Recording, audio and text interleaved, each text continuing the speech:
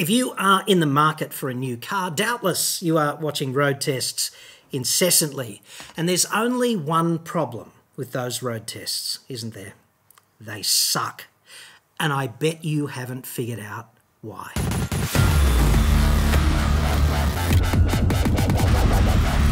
I'm John Cadogan from AutoExpert.com.au and I get new cars cheap. Australia only. Website. Card.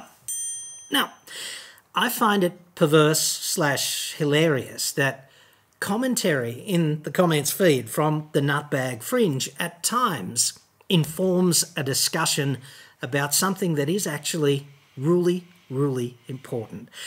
And we'll get to that in just a sec. This video is sponsored by OLIGHT SALE, starting at 8 p.m. Wednesday the 26th of October, ending Friday at midnight. I'll have specific new OLIGHTs for you a little later in the week, but first, Christmas. Let's get a bit Baden-Powell on this, dude. Your wife deeply desires a full-sized Odiance multi-use worklight, splash-proof and bi-colour, so she's going to be just as comfortable barbecuing in the rain on warm as she will be excavating your new fat cave on cool. 3,000 lumens and USB-C rechargeable. Nothing says I love you quite like a full-sized quality worklight. And get yourself a cheeky Swivel while you're down there. Swivel is a pocket-sized torch and a worklight. Magnetic base, multi-angle, plus you can hang it. Great for the car and cheaper than your wife's new Odiance. Hashtag priorities. Now, if zombie slaying is more your thing, get the Warrior 3S. It's a lightsaber, it's been drop tested and it's waterproof. There's a tail switch for fast deployment, but there's also a side switch with different brightness modes when you're not slaying the undead. If there is an inconvenient infestation of undead at your place, however, and Jim's zombie slayers are off for the holidays, you're going to be okay. Finally, my favourite OLIGHT, the Warrior Mini 2, which I carry with me every damn day. You could probably kill a zombie or even two with one of these, except they're already dead. It's bright, versatile and tough, kind of like you, dude. And chicks certainly appreciate a man with a Warrior Mini 2-sized bulge in his trousers. It's reassuring for all concerned, even if you don't get to deploy it quite as often as you might like. I carry one with me every day, and it has been most satisfying indeed. Thanks so much for asking. Link in the description. Sale starts Wednesday. Code for 12% off outside the sale. Also, your lovely wife is going to be most surprised by that Odiance, dude. Do tell her it was my idea, if you know what's good for you. Now, let us try and turn the frown of critical feedback into some worthwhile discussion about why road tests actually suck. This is a multi-parter, a comment recently from a dude who chose to call himself Max from Sydney 1. All one word. Very creative, Max from Sydney 1. Can you at least drive the e-Power X-Trail before you condemn it? No, Max, I can't, because they're not on sale yet. And the only dudes in Australia who have flew as guests of Nissan to Europe, Slovenia, I think. So they went business class, 5-star, ate lots of food, did the rock star thing, and usually didn't disclaim it in their reviews, which is kind of a little bit rough when it comes to you, the consumer, I'd suggest. So no, I can't do that. Nissan would never invite me. If they did, I wouldn't go. So you think the battery is too small for spirited driving? Yep, I do. It's ridiculously small. Okay, show us on a racetrack how this design flaw is exposed. Family SUV weighing nearly 2 tonnes on a racetrack. Good concept. Max from Sydney 1. Should be good for about 1, maybe 2 laps at the most. I'm speculating, yes, only guessing, that it will run out of brakes before it runs out of battery power on a track. Probably, but who cares what it runs out of first on a track? Most people who buy family SUVs have no expectation of ever taking them to a track day or doing anything of that nature, driving anything like that hard. This vehicle has a tiny battery and it does a lot of work. There is no getting around that. It's like Mr. Puniverse connected to a huge motor. It discharges itself extremely rapidly. That's not good. Track driving is completely irrelevant to family SUVs, Max from Sydney 1. We know the system power output of this vehicle, it is 157 kilowatts, right? The internal combustion engine in that vehicle makes 116 kilowatts. These are facts, okay? You don't need to road test the car to know this. They're in the spec sheet. They're facts. We know that they're relying on a 1.9 kilowatt hour battery to make up the difference between that 116 kilowatt combustion engine and the 157 kilowatt total system power. That's a tiny battery doing a big job when maximum demand is requested by the driver. That's a fact. Therefore, we know that battery is going to become depleted quickly if the driver demands a lot of performance from that vehicle without sufficient intervening time to recharge it, because physics. That's how this kind of thing works. Okay? If I ring Nissan and request a car to take on track to further reinforce my position that it's emphatically a crap design, what do you think they're going to say? Max from Sydney 1? I don't blame them. And I'm not going to ring them and ask that because it's a pretty redundant exercise. We don't need to test that.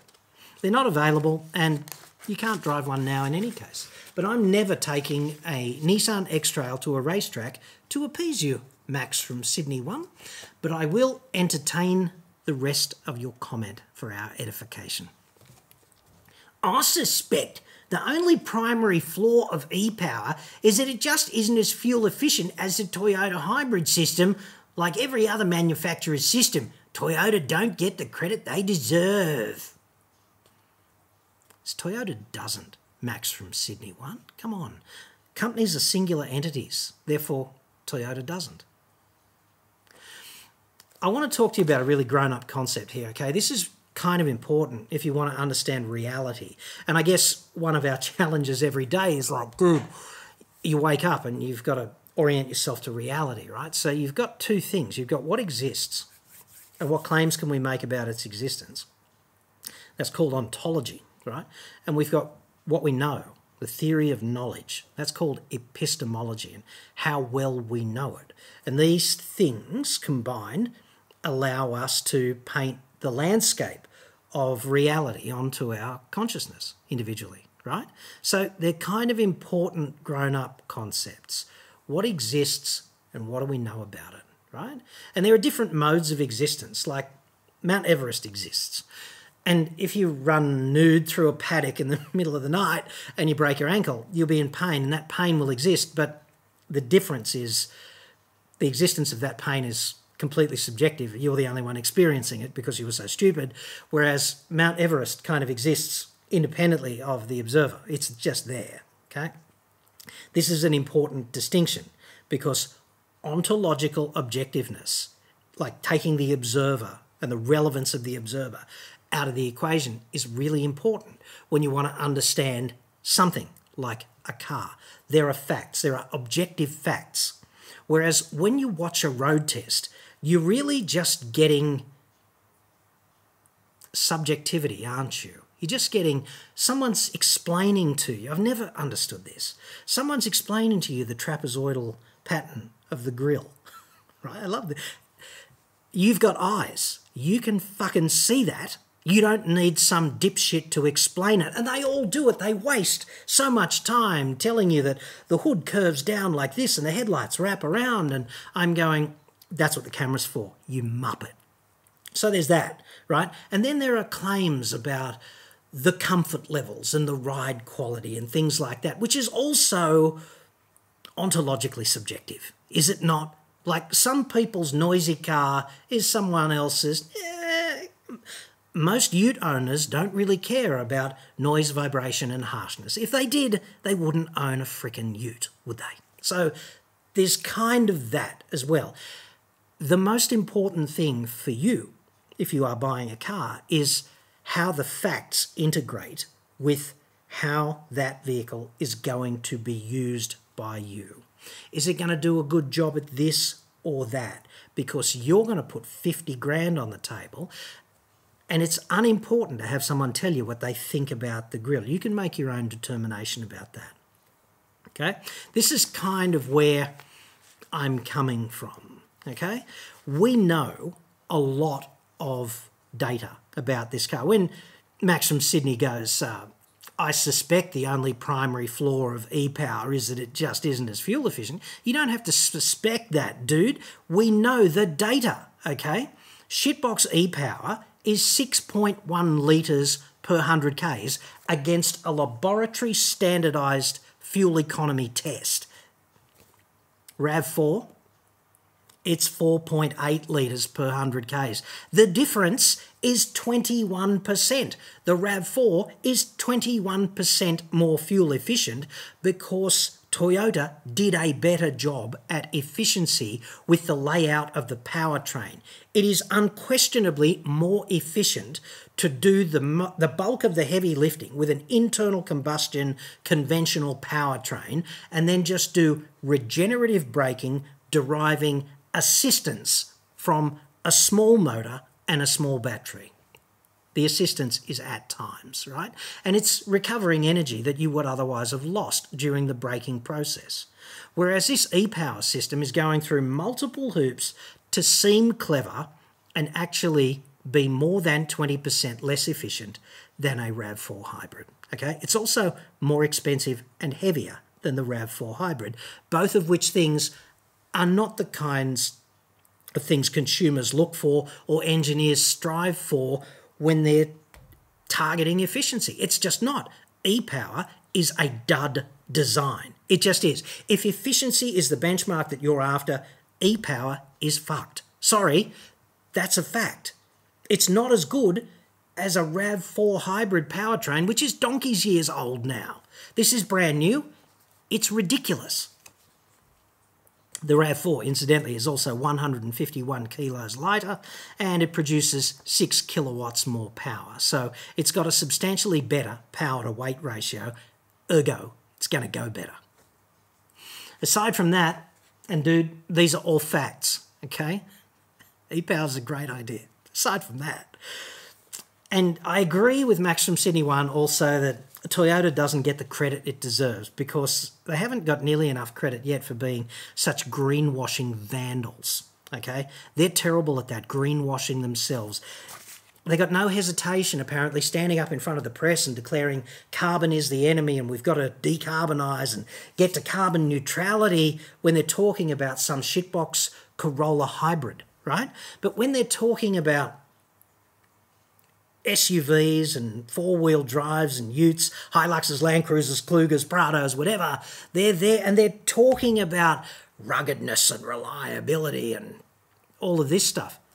The two are mutually exclusive, right? You can't build a 2.6-tonne big fat wagon with a 3.3-litre bi-turbo diesel engine and be committed to decarbonisation. Like, you just can't do that. So they are, at the very least, bipolar, okay? They don't get enough credit for being unashamed liars either to consumers. Like, according to the Federal Court of Australia, they lied to 260,000 people, as in misrepresented the functionality of the DPF installation in the 2.8-litre diesel engine that powers the Hilux, Fortuner and Prado. Like, and the other thing they don't get enough credit for, and they're really good at this, is they worship money. They really do. Toyota is a religion, like inside the building. Toyota's a religion and their god is money, and they'll do anything to get yours. They will say anything to you to get yours. And they have, frankly, done a really good job brainwashing a bunch of people on this issue, in my view. Plenty of blue singlet Australians think that Toyota's the best. They haven't driven any other brand for like, I don't know, 20 years or something, but Toyota's the best, mate, I know. Max from Sydney 1 goes on and says, the upside, one word, upside, Max from Sydney 1, just saying, of the e-Power X-Trail is that a customer might take delivery of it before they die of old age, unlike the Toyota RAV4. Well, You're speculating there, Max. We don't know anything about the availability of the X-Trail e-Power or the Qashqai e-Power. It could be great, or it could be just as fucked as Toyota's hybrids, dude. Max from Sydney 1 goes on and says, don't forget, John, your best YouTube video, in my opinion, was your terrific track review of the manual i30N. Can we see more reviews like that and less unproven online rock throwing? Unproven online rock throwing. Really? We'll get back to that, Max from Sydney 1. Okay, so let's talk about facts, because this is quite a grown-up sort of conversation. Why don't I do more road tests? I want to talk to you about that i30N video, which I was quite pleased with. And I'm glad I'm pleased with it because it took so friggin' long to do. It's had 360,000 views. I looked it up the other day, and it's made me $2,000 worth of YouTube advertising revenue. And you might think, oh, that's great. $2,000 for a video. He's rolling in it. They don't all make that, and they don't all get 360,000 views, okay? That was just a decent one, above average, absolutely. And people liked it. It's had 52,000 hours of watch time in total since it was published. That's 2,200 days, which is about 6 years worth of watch time. So eyeballs actually on the glass teat looking at that review, about 6 years. Slightly less, I think, but just a bee's dick less. It took me 2 days to write and plan, and then 2 days to shoot. That was like a track day and a road day. And then it took me 2 days to cut. So that's 6 days, dude. And then it took me 1 day to faff about with the logistics. Like, you've got to go and get the car and bring it back. And you've got to make sure it's got fuel in it when you're going out on the road test days. And you've got to detail it and stuff like that. So there's another day there. So 7 days for $2,000, okay? I did it for less than $300 a day. Now, I don't know about you, dude, but that is not a business model. It's just not. And the other thing is, in your average 7 work-day period, I could easily do 10, 12 videos like this. And what would be ultimately more value to a consumer? I've got to ask myself, and more value to me, because I am not in this as a sort of desperate cry for acceptance, and I'm not in it as a charity, just here for you. I am doing it for you, but I'm also doing it for me as a business. I want customers for my car buying business, and the pittance that I make from YouTube as ad revenue also helps. So there's that. Now, I'd suggest that I am not alone here, right? Publishers all have problems with the ROI of road testing for the reasons I just outlined, right? I should also suggest that I had to go out on location twice with, I don't know, 10 or 15,000 bucks worth of camera gear to do that. And I've also got to know how to edit all of that footage together, and I've got to plan it. And the planning of that, like the directorial planning of that, how we're going to shoot this so it all cuts together, because you don't shoot every bit sequentially. You don't start at the start and finish at the end. You shoot bits all over the place, and it's got to stick itself together. And you'll be sitting there in the edit suite going, Jesus Christ, we're here, and I can't see how to get from here to there. So that's a bit of a head scratcher when you forget to shoot something because you're kind of planning on the fly all the time, but I guess keeps your grey matter going, okay? Without advertising, publishers generally just,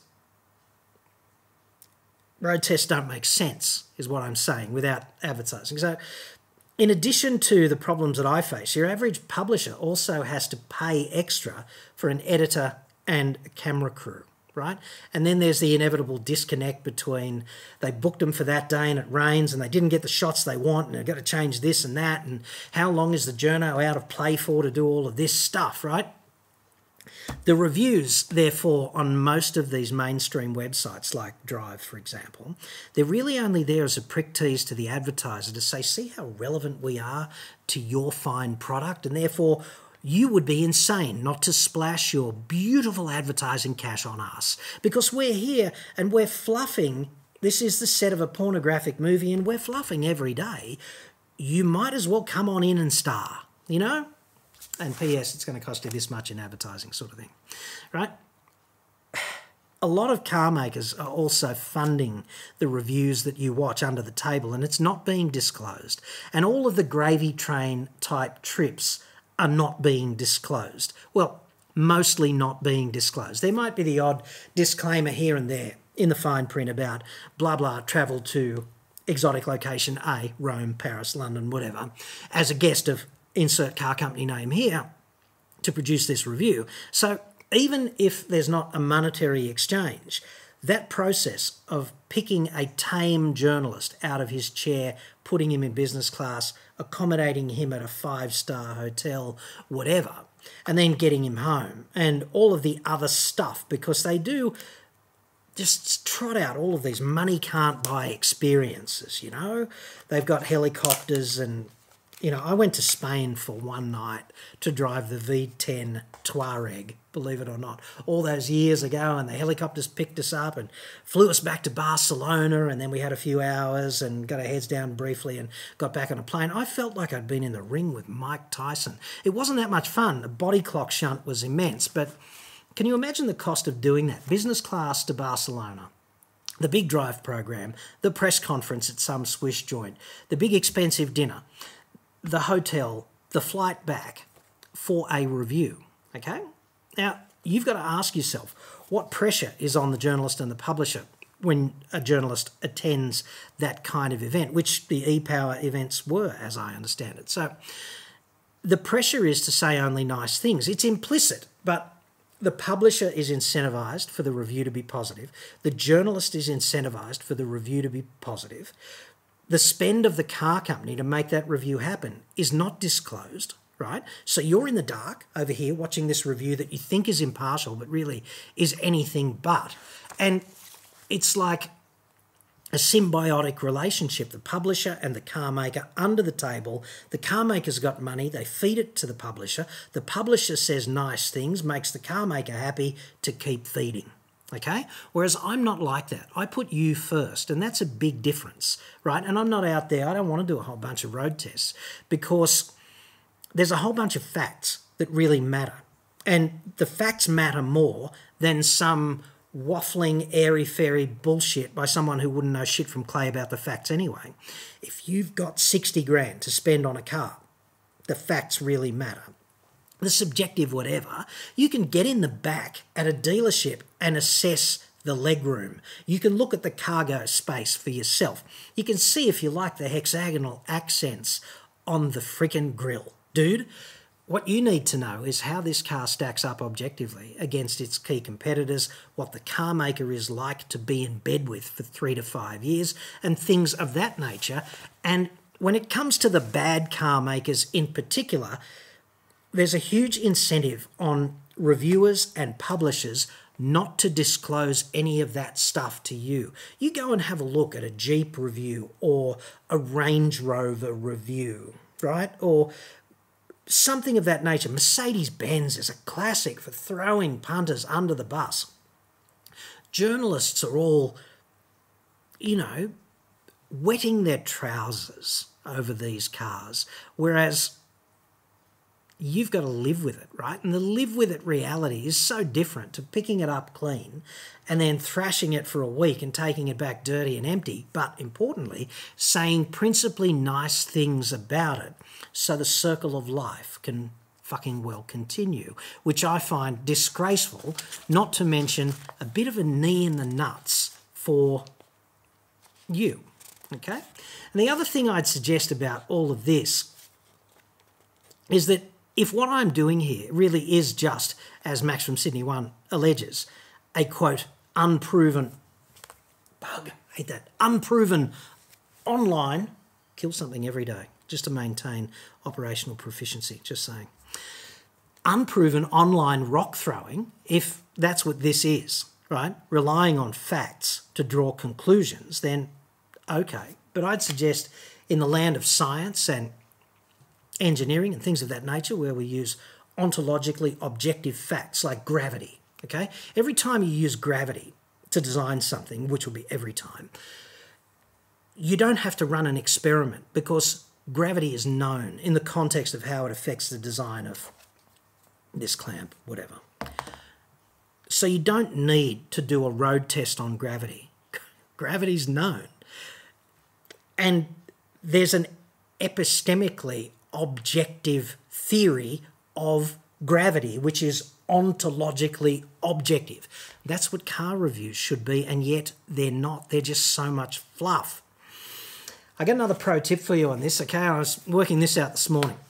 Nissan has a very well-funded PR operation in Australia. There's more than one person on the team, and they have the funds to devote to things like media monitoring, which all car companies do, because they are all obsessed by what is said in the public domain about them, okay?